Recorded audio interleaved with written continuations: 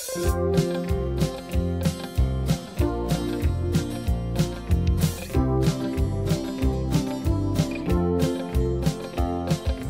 right, I'm Lindsay Berryman, and I was born in Chicago, Illinois, actually Evanston, Illinois, and moved to Minneapolis with my sister and parents when I was 2.5, the oldest of 6 children, and grew up on Lake Minnetonka in a little town of 5,000 called Deep Haven. My parents were active in city government. My mother was city councilor and my father city council and mayor. And I did a lot of community volunteering through them. One story I love to share is my mother was on the Minneapolis Red Cross chapter on their board of directors, and when it was time to go out and raise money for the Red Cross, she would grab up her 6 children and throw them in a van with a bullhorn on the top, and she'd put Red Cross armbands on our arms and hand us containers for money and Red Cross emblem on that as well. We were to bring 2 or 3 friends along, and she would tell us, when you go through the neighborhoods, ring the doorbell and say, "Please give generously to the American Red Cross." And she would go up and down the streets with her bulldog saying the same thing. So those kinds of events were what I grew up with. Community was very big in my family. And so when I went through life later, that came up very strongly with me. I want to share a couple other things. One, in high school we did those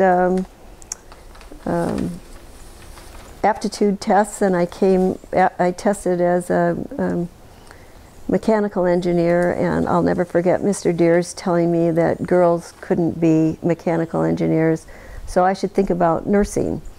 And that was a flashpoint for me that didn't feel good. I got into nursing school and found the love of my life. We got married, and the nursing school said they didn't want me to be in the nursing school as a married student. I was their first married student, and that was a flashpoint. I stayed with it, and then of course got pregnant, and they weren't happy about that as well. So I agreed to take a time out at 6 months because I wasn't supposed to show to the patients. So they didn't want their patients at the hospital knowing that a woman could be pregnant and work at the same time, or be in school at the same time. So it was a big moment when both of us graduated, my husband from medical school and myself from nursing school. That I carried with me as well. We spent 3 years in Germany while he was in the service, and another learning experience for me there was understanding another culture. We lived on the economy, which means we weren't on the army base, but with the people in their village. I put my children in the village kindergarten, and one day one of the village women came knocking at the door saying, "We're going to be playing foosball, and would you like to be on the team?" I thought they were inviting me, but as it turned out, one of the moms from the school was inviting me, and they were picking their teams, and of course I was last to be picked, and neither team wanted me. So Marga, the neighbor who had recruited me, said, "We'll take her on our team."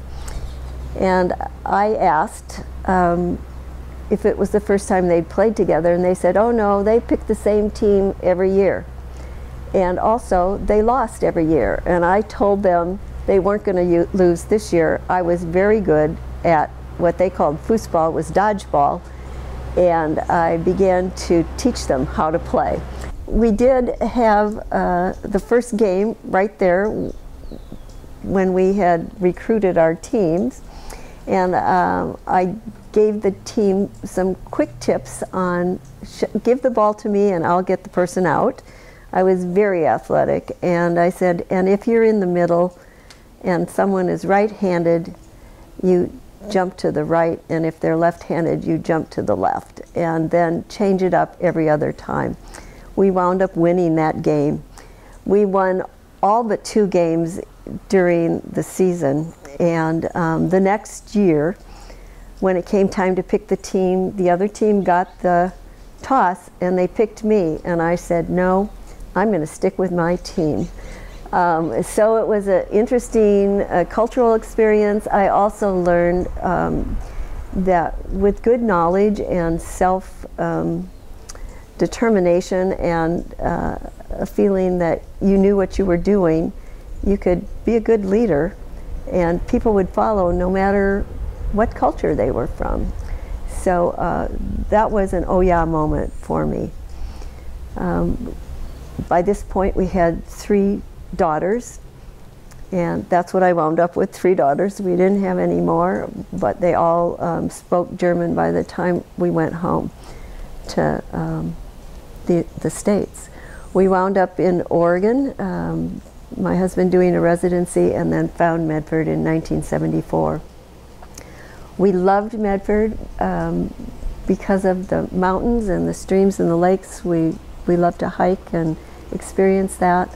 You know, we loved the downtown and the fact that they were honoring their heritage, and they had a Carnegie Library, and you know, Bear Creek ran through the town. Was all very intriguing to us. So we loved locating here. And within 2 months of buying a house and settling in, we were up in the hills. Housing started to develop around us. And I went down to City Hall and said, what's going on? And the planning director, who was Jim Eisenhart, excellent planning director, shoved a comprehensive plan toward me. Well, it turns out that cities had just been required to develop comprehensive plans, and according to a state law that had just been implemented. And I looked at this inch-thick document and said, can you just earmark what you want me to read in this?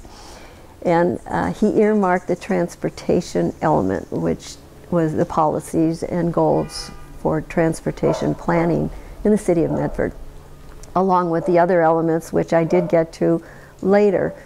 But in reading through it, I realized that the development was being developed without following the comprehensive plan. So I was a little bit incensed by it, because we'd found the space that we wanted to live in for the rest of our lives, hoping we would have a little bit of relief from neighbors and nature, which I absolutely loved. And I went looking for an attorney. Well, I went to 4 attorneys, and none of them was willing to help me. They all were helping developers develop Medford, and they didn't want to be tagged for being someone who was against development in the valley. Finally, someone suggested John Eads, who was a former city attorney who had actually written Medford's comprehensive plan. And John Eads became quite a mentor to me. He also, gratis, helped me form coalitions, helped me identify what the avenues were to address what was happening in my neighborhood. And we wound up filing a lawsuit against the city of Medford for not following their comprehensive plan. During all this, I had heard that water runoff was going into the Lone Pine area, so I went down, talked to some of the people who were upset, and formed a coalition with them. I started a coalition in our neighborhood, and also heard that Lazy Creek was expanding and breaking down backyards of people in the Murphy Road area, the Lazy Creek area, and I formed a coalition with them. So we had 3 areas of concern that we took with us when we went to the city council. We wound up winning our lawsuit against the city of Medford. It was a precedent-setting case in the state of Oregon for land use applications. At the end of this lawsuit, I can remember sitting at home thinking about what had just taken place and thinking, if these yo-yos can do it, so can I. And at that point, I determined I would run for city council. Backtracking a little bit, some of our investigations had found that there was a corporation that was called the Robin Hood Corporation that owned a lot of the land around the home that we had purchased and the property that was being built. And one of their board members was actually on the city council, had been engineering the move to get the property quickly developed because they were realizing that the land use laws were going to inhibit their plans for the future. I got a team together and we recalled that city councilor because I felt that was not corrupt government, but not quite really on the up and up. And that was one of the reasons that I felt I wanted to run for city government. And my self-righteous personhood gave me a lot of, well, it made me angry, but the anger also incensed me and made me determined to try and set things right, at least make some changes in city government. The lawsuit left me with lots to think about. At the same time, I was finishing up a business degree at Southern Oregon University. I'd gone back to get a degree because initially my nursing degree was a diploma, 3-year diploma, which is what most schools were offering at the time that I went through nursing. And now we're requiring a 4-year degree in order to be more validated, I'm going to say. So I got a degree in business and graduated just a week after the lawsuit consummated. And then within a couple years, I started a woman-owned business called the Cookie Connection.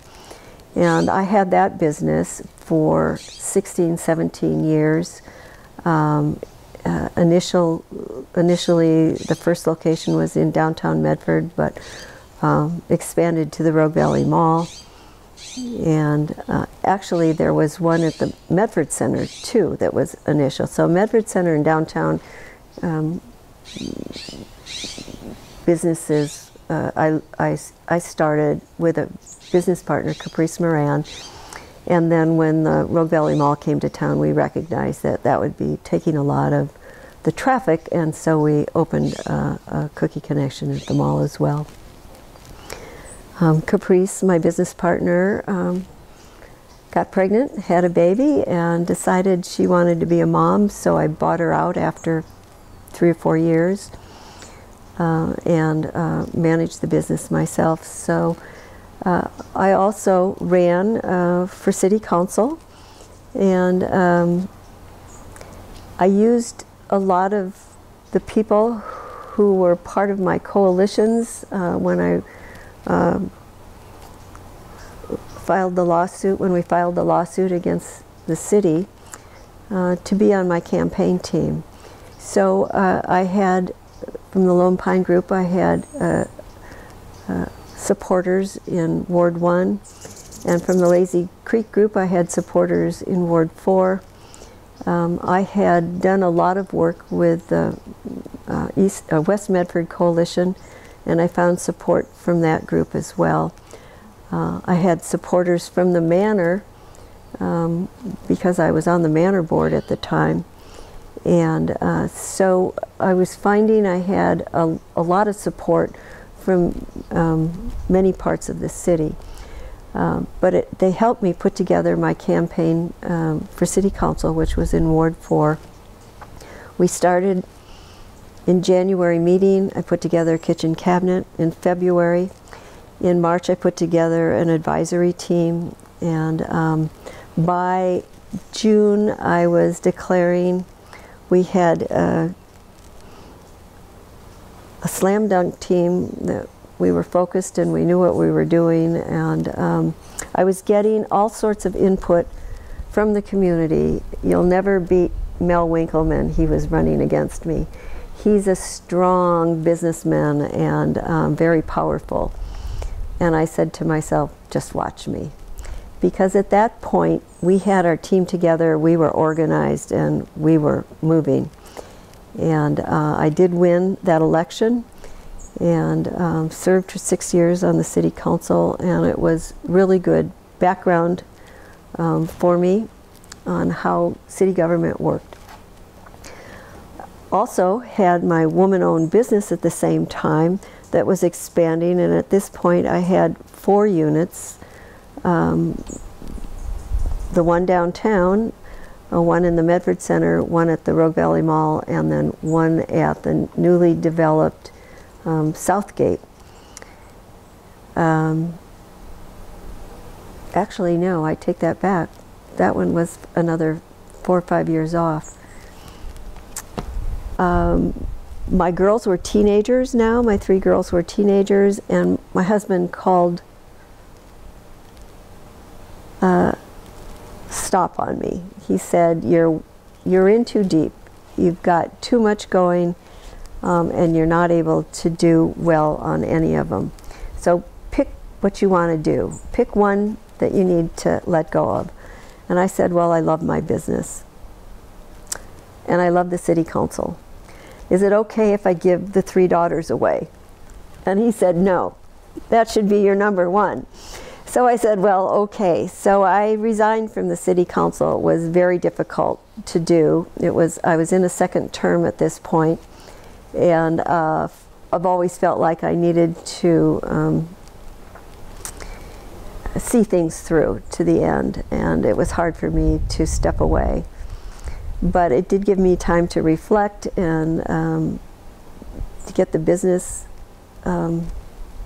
organized and moving better. At the same time, I had Otto Frohmeyer come knocking at the door. Otto Frohmeyer was also a good mentor that I had through my years.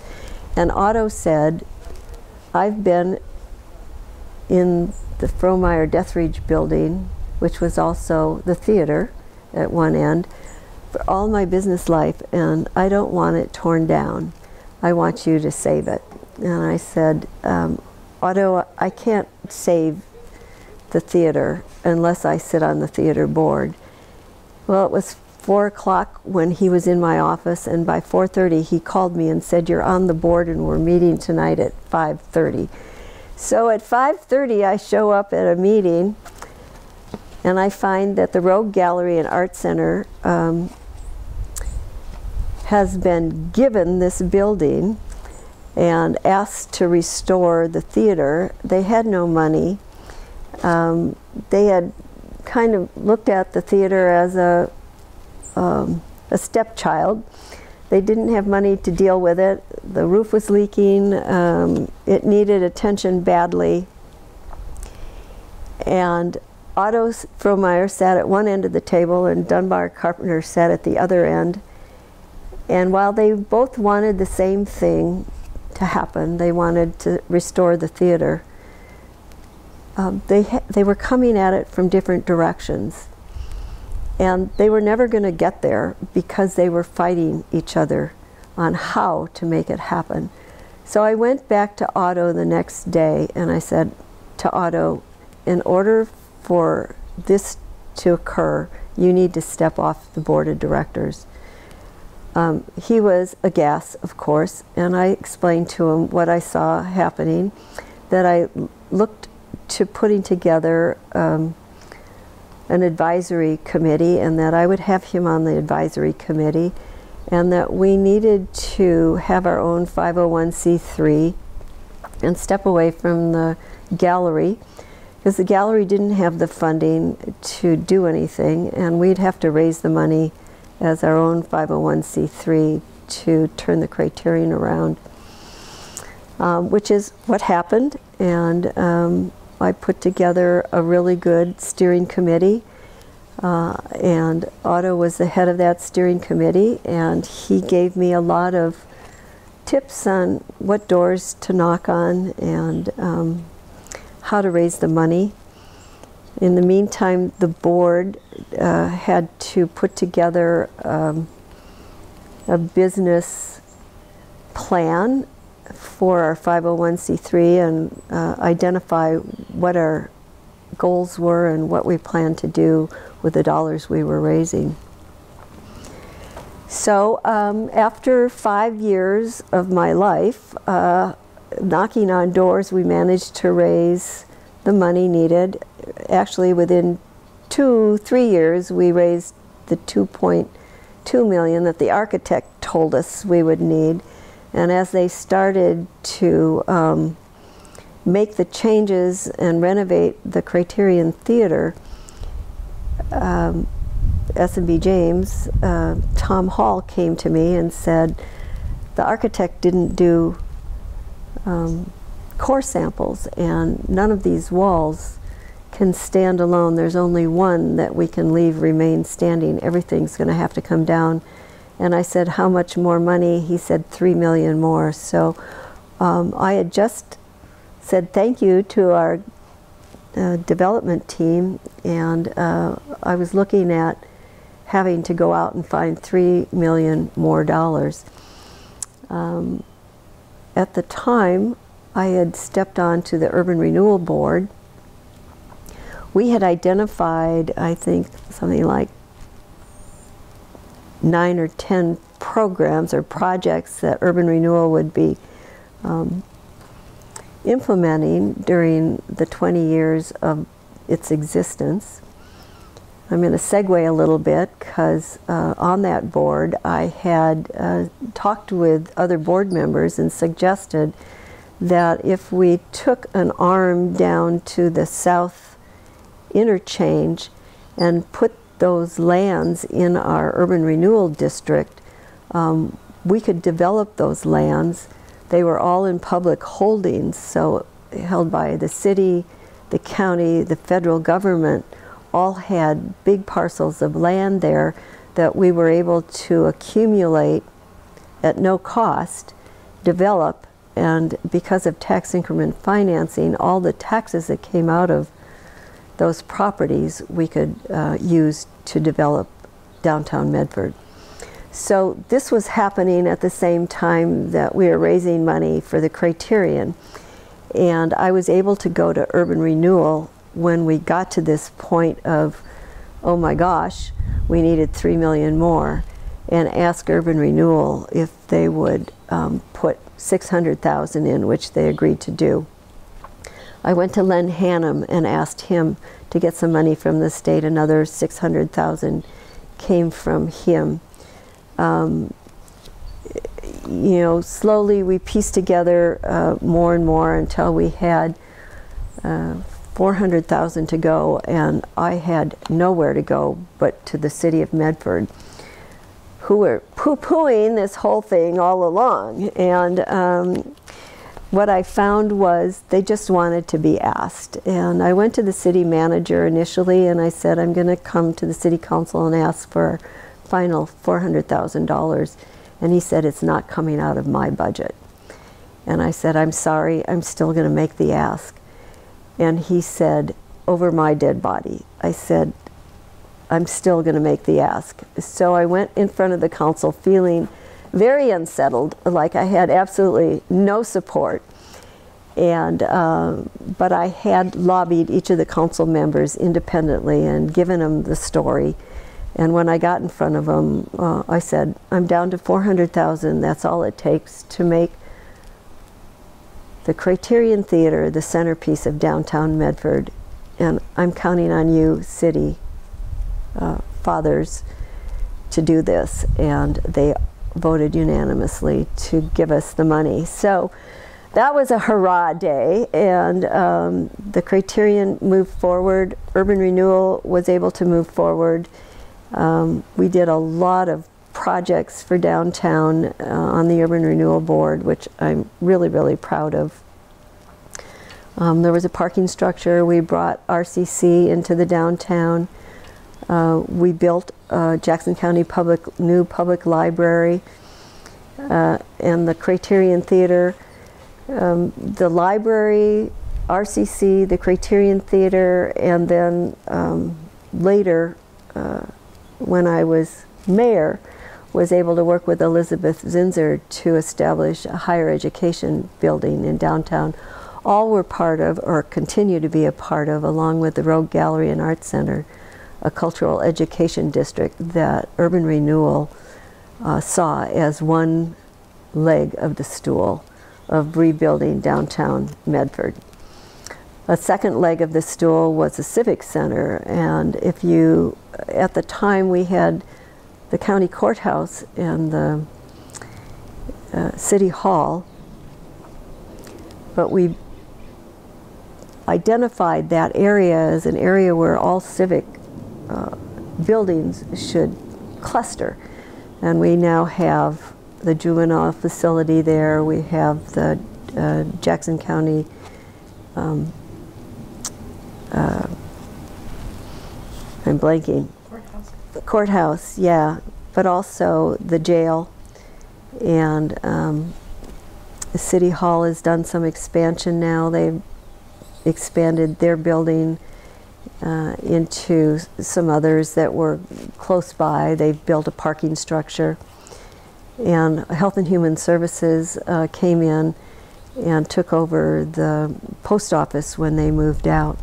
So that whole area was a second leg of the stool for urban renewal. The third leg was to develop headquartered businesses.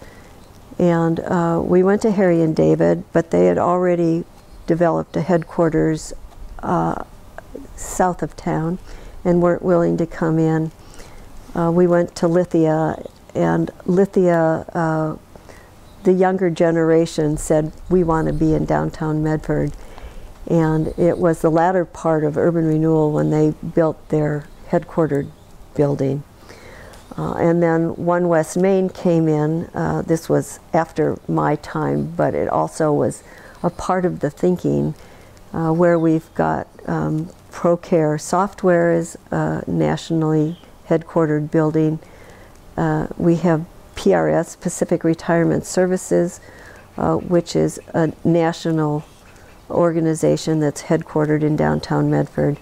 And then Rogue Disposal, which is not a national firm, but they do wonderful works, and they have developed a methane gas to power a lot of the ODOT's vehicles, their Rogue Disposal vehicles, and also RBTD vehicles. So they have been letting other communities around the U.S. know how those communities can take their garbage, turn them into methane gas, and power their own vehicles, which I give them 5 stars for. So life gets kind of messy. It goes back and forth, and we have to. I go down one track with one group of people, and then have to come back and go down another track with another group of people. But the Medford City Council in 1988 decided that it would be a good time to form an urban renewal agency. And at the time, I was not on the council, was paying attention to business and paying attention to my girls.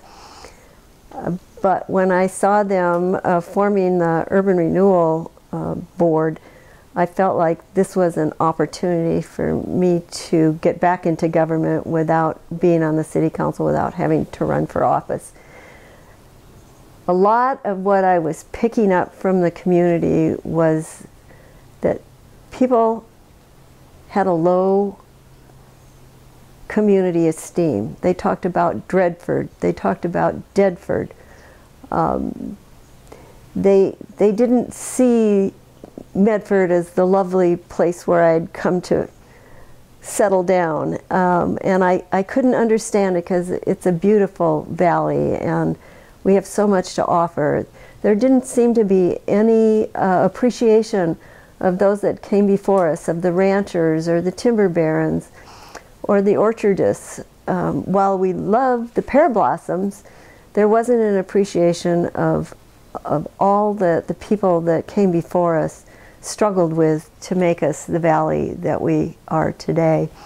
And for some reason, Medford felt, because they didn't have a Shakespeare festival, because they didn't have a Brit festival, they didn't have anything to be proud of. And what they weren't recognizing as a community that I saw as so important to us was that we were the financial hub of Southern Oregon and Northern California. We were the medical hub of Southern Oregon and Northern California. We were the business hub of Southern Oregon and Northern California. And, you know, we were providing a lot of the basis for jobs and creativity on a different level than Shakespeare. We were looking at creativity in our businesses and how we can expand our job opportunities and provide for families. At the same time, you could go into downtown Medford at the cross of Medford, Main and Central, and stand at that corner and say, you know, this is where 40, 50, 60 years ago people would stand and they'd talk about, you know, horse trading and who was having the babies and who married who and who had died. It was where all information was being exchanged, and it was really the heritage of our Southern Oregon beginnings. And we needed to take it to heart and appreciate it and hold it up and feel good about ourselves. And so on the Urban Renewal Board, we're looking at those pieces of our community and how we can raise them up and feel proud about them. The Craterian Theater, people felt really proud about because the whole community participated in raising those dollars. Lynn Sholin came in and he formed a community organization that went out and helped us find hundreds of thousands of dollars that brought us to our goal. So it wasn't the effort of one or two people, it was a community effort. It was a building block for downtown, and it was seen as a cornerstone for downtown Medford's revitalization. So as we worked through urban renewal, it was a district. So you can draw a line around urban renewal, and where the line is where urban renewal either stops or starts, and the city stops or starts. And as urban renewal would put in a sidewalk, it'd stop at that line. And the city wasn't a bit interested in picking up the building and extending it further. The same with sewer lines and water lines and any kind of infrastructure. Was hard to implement those changes because they would stop at a point where it had old infrastructure, and we had to figure out a way what was going to work, what wasn't going to work, what we needed to address, what we couldn't address and had to put off for later.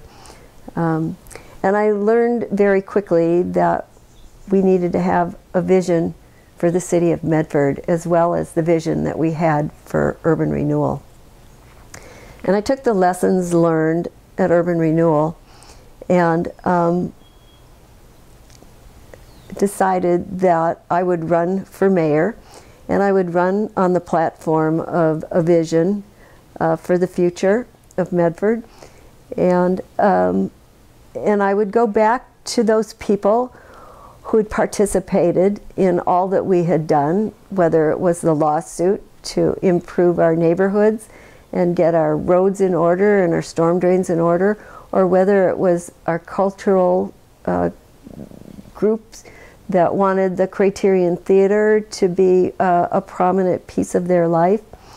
I went to all those organizations that felt and saw their life reviving, and you could see and feel this new sense of we're okay coming up through the people. So I'd been in business now for 16, 17 years, and I put the business on the market. I thought if I run for mayor, I might win, and I'm going to have all eyes on me. Everybody's going to be the first woman mayor for the city of Medford, and everybody's going to be gauging me against my male counterparts. So not only did I have to do things really well, I had to do them better than really well. Everything I did, I had to do better than really well because I was being watched closely and people were talking about it. And I was also setting the stage for other women in the community who might want to follow suit. They might want to be on the city council. They might want to run for mayor. They might want to be a publisher of the Tribune, or you know, head of RCC or Southern Oregon University, which we did have in place. We had females in place at that time, but it was a time of where women were unsure of what they could do and what they couldn't do. They weren't feeling comfortable that they could challenge the male system or move into a position that had been held by a male and feel comfortable that they could do it as well. They needed to be uplifted. Women needed to be uplifted as well as the community. And I sensed that, and so I sold the business and got my ducks in a row. I went throughout the community to put together an advisory board made up of all segments of our community. I had a medical personnel that was on my advisory team. I had someone from business. I had someone from small business as well as large business. I had someone from the service sectors and the mental health department, trying to get a cross-section of the financial world, the cross-section of Medford and who we were, give me input as I ran my campaign for mayor on what was most important. And we were able to put together a whole list of issues that could be addressed when I was speaking to the community and to community members. But we also ran on a theme of vision, leadership, results, which we were recognizing is what the community needed as a whole to pull them up further, to self-actualize, in essence, as a community. And this group was very important toward helping me turn around and speak to the people that I was addressing that were residents and members of the community, and be able to go to a certain segment. Let's say we went to talk to the doctors or the nurses. That person that was on my advisory team was giving me input on how I needed to address them so that I could change my way of seeing that fabric piece of the community, what they were doing, how they were contributing, and how I could encourage, and what we could do better. Find out from them what can we do better. So each segment of the community that I spoke with, I was garnering more and more information about what our Medford was all about. I ran on the thesis of vision, leadership, results, but I also told community members as we went along that we were going to have a vision for the city of Medford, and that would be the first thing I would do when I stepped into office. After I was elected mayor, I had a plethora of people come in to me with their ideas and their expectations and their hopes and their dreams, and it was like no one expected me to win, but everybody hoped I would. It was amazing to me, it was amazing to the community, and I turned to the city manager my first day on the job and said, we have to get this vision document going, and here's what I want to do. I want to, when we do our State of the City address, which is done by the mayor's office every year in January in front of the Chamber of Commerce, I want to present that we are going to implement this vision and get it moving at that time. So we put together an initial presentation, and I can remember standing in front of the Chamber of Commerce and saying, do you feel it? Do you feel it? Just put your minds at ease and listen to your hearts. Do you feel it? Do you feel that we are going to be a different community soon? I said, I feel it. I see it in your eyes. I know that everybody wants to see this happen. So I want you to take a business card out, right where you want to see the city move, what you want captured during this visioning process, and leave it on the table. I had 350 business cards came in to me. We had 350 participants in the visioning process. We worked through the school district, and we had 600 students sending in their either pictures or comments or hopes and dreams for what they wanted for the city of Medford. And the skate park was an outcome of that. So, you know, we listened to all segments when we did this visioning. And it took a year and a half to go through the process. And we got a document, a vision for Medford in the 21st century. And the thought occurred to me, it's easy for these things to go on the shelf and be forgotten. So I went to some of the leaders from each of the groups and I said, what do you think about putting the vision to the budget? And I had, I think, 6 or 8 who felt really strongly that that needed to happen so that it wouldn't be forgotten, it wouldn't be left on the shelf. So I got a team, I think it was like 15 people, steering committee, to come together at a city council meeting. They presented the idea. The council approved it, much to the city manager's dismay, because you have to recognize that the city manager's job is to put together the city budget. So the council's job is to identify the policies and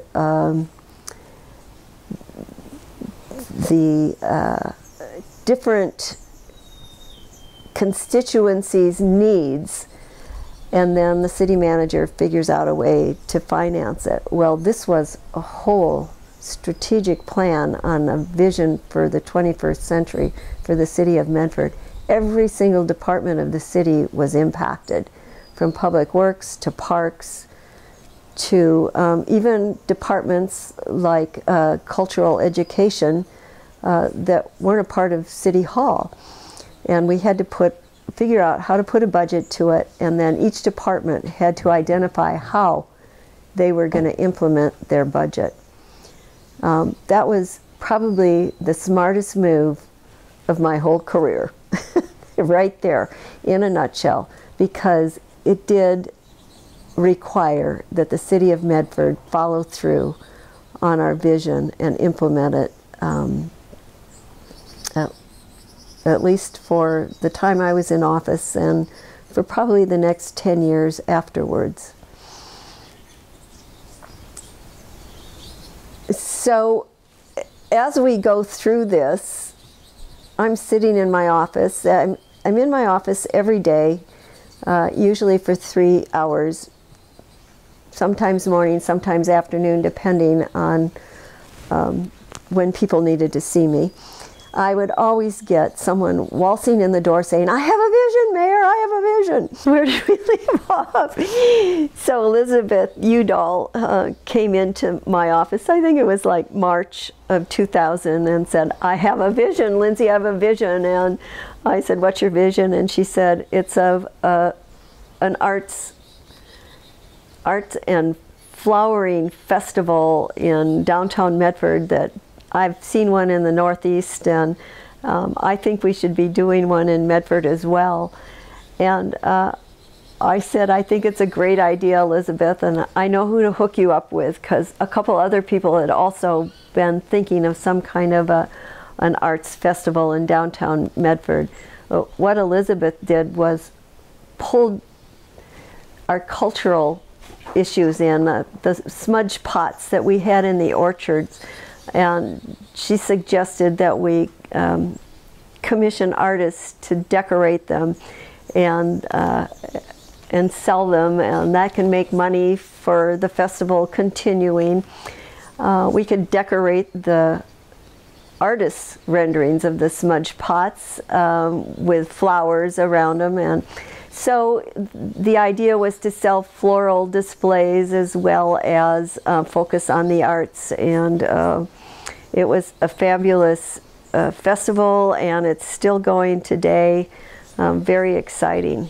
Another visionary that walked into my office was Elizabeth Zinser, who was then president of Southern Oregon University, and she told me that she had a vision of having a higher education building in downtown Medford that would bring Southern Oregon University and RCC together, and hopefully at a time in the future Oregon Institute of Technology in Klamath Falls, which since they have put together a three-way agreement on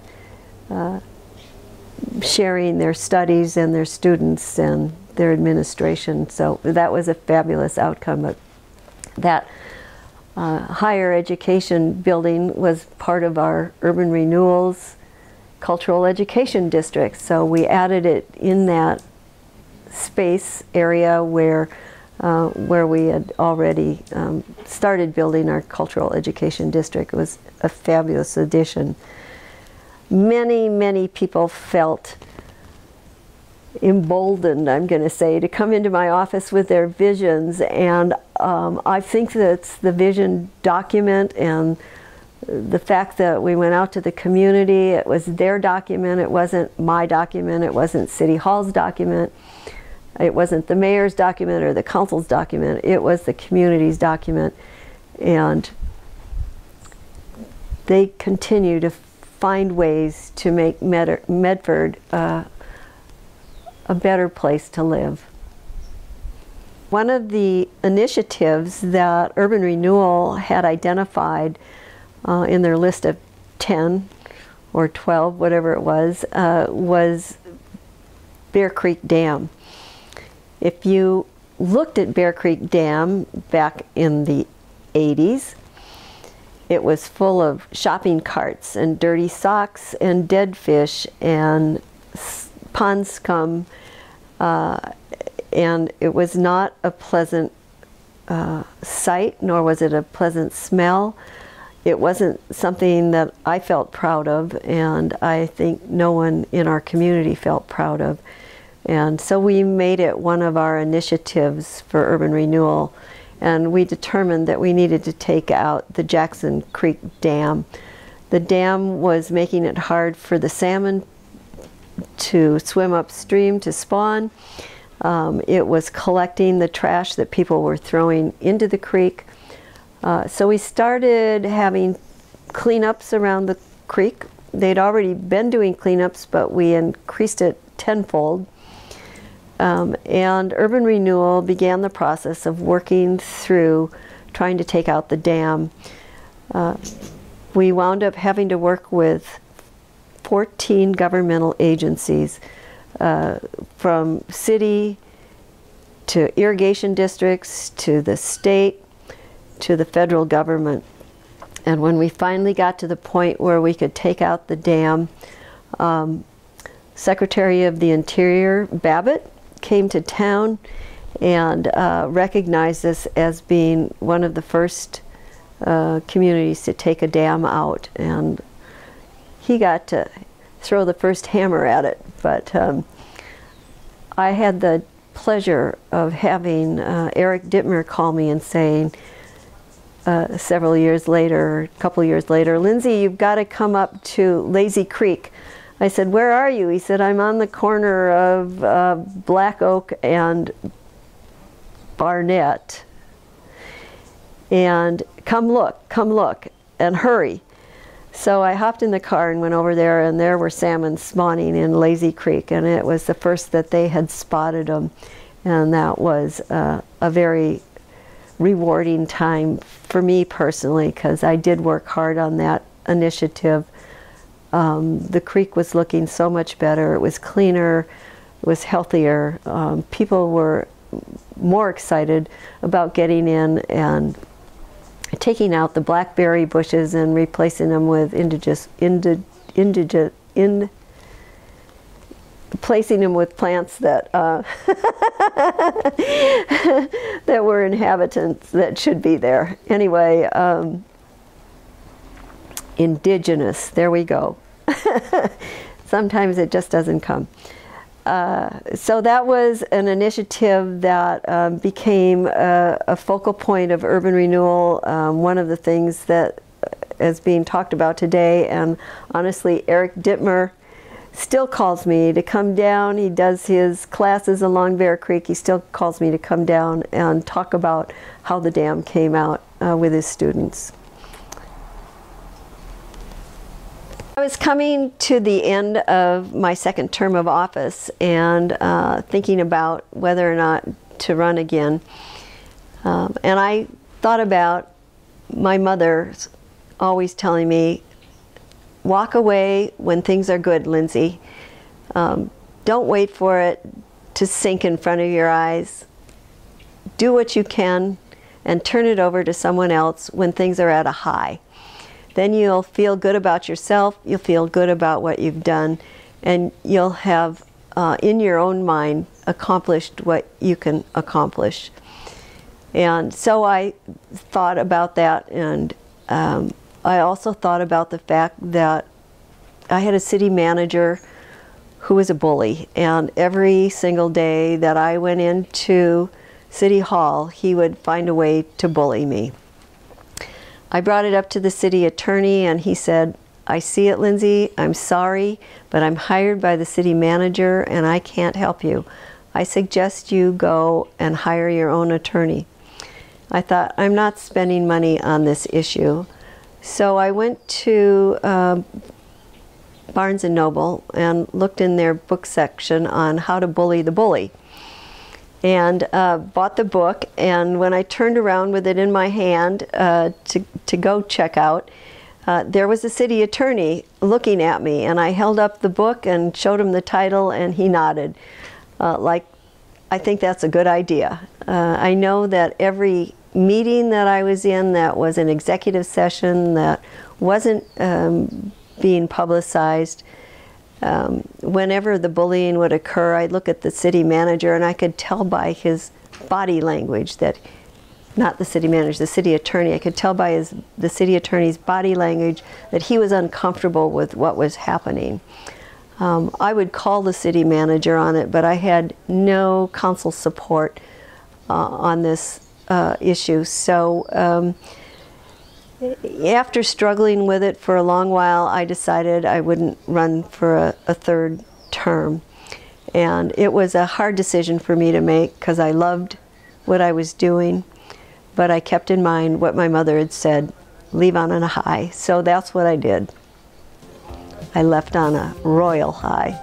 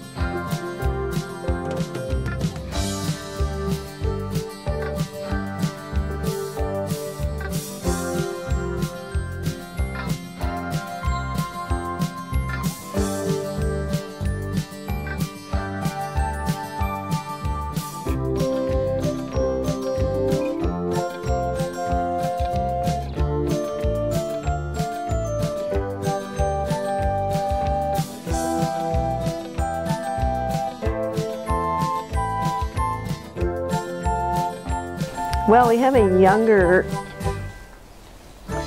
population that we need to turn the downtown over to. I'm working with a woman, Abigail Schilling, who's opened Medford cooperative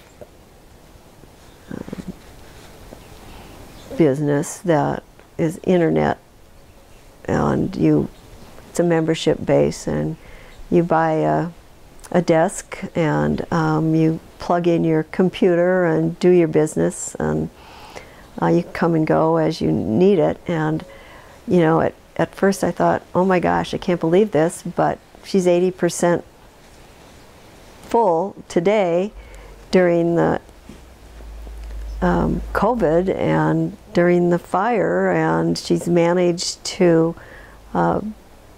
be a going concern, which is fascinating to me.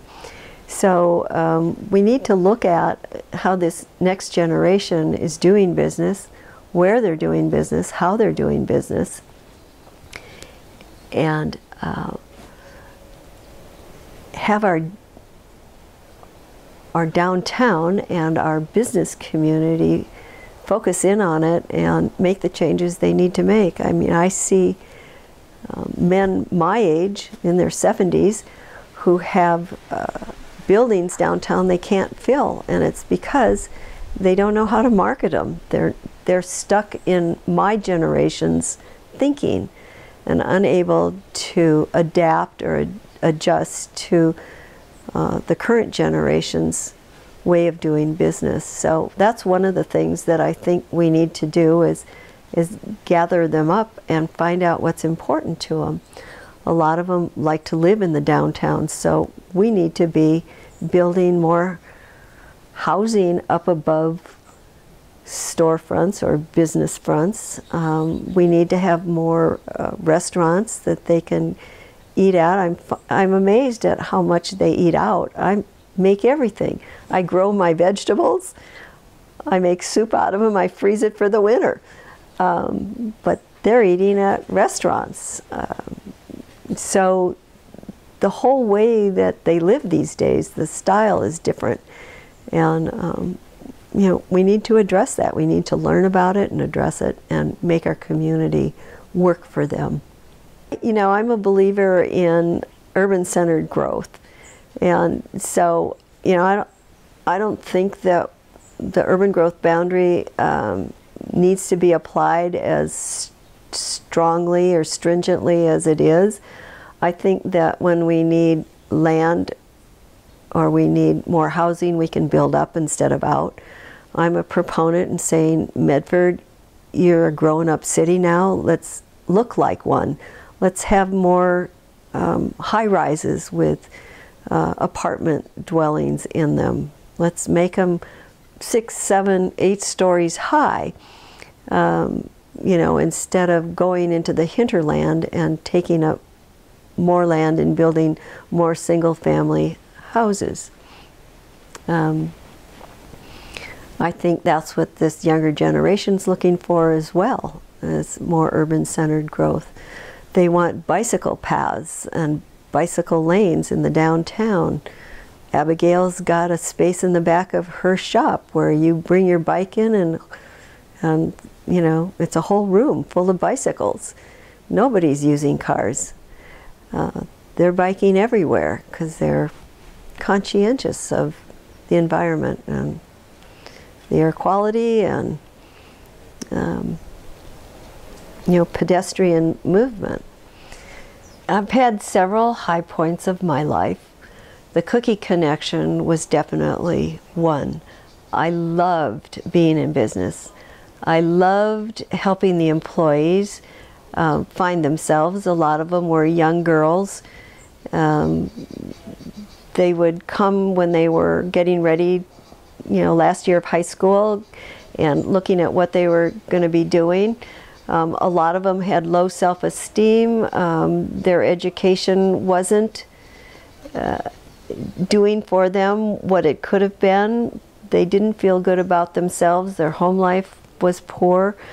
Several of them I found sleeping in the Cookie Connection, and found out that they'd been kicked out of their homes. They were sleeping in cars. So, you know, actually my husband accused me at one point of having a social service business, not really a cookie business. But I figured out that what they needed was to have a job and to be able to say they could do something worthwhile. I started putting together scholarship programs for the girls, or the employees really, who had worked at least 6 months, and so that they could go to college.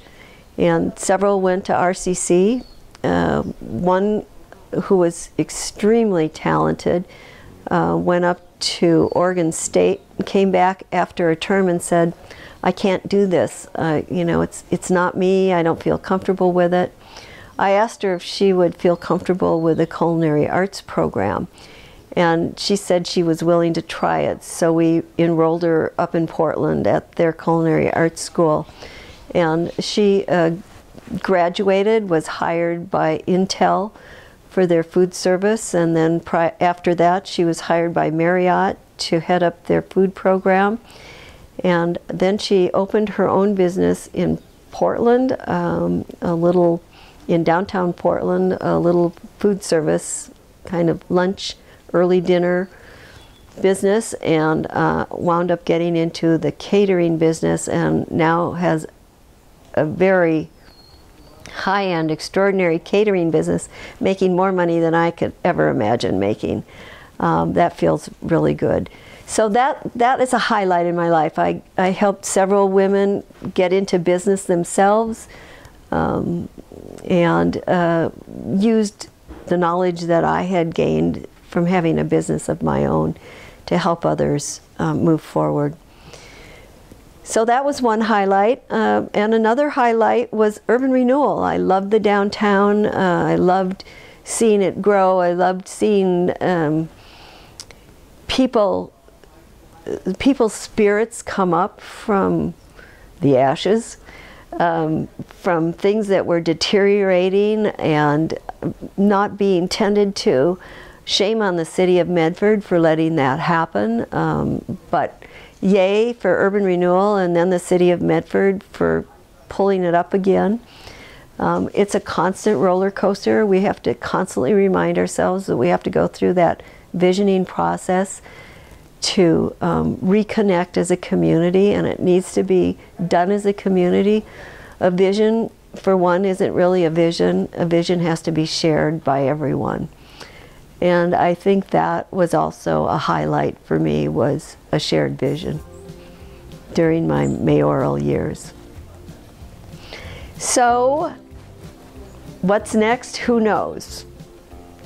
I do have a woman-owned business that I import purses from Italy, and sell them. Be opening. I open pop-up shops around town and try and keep active in my senior years. So I don't know. That's it. I can't think of anything else. You've worn me out.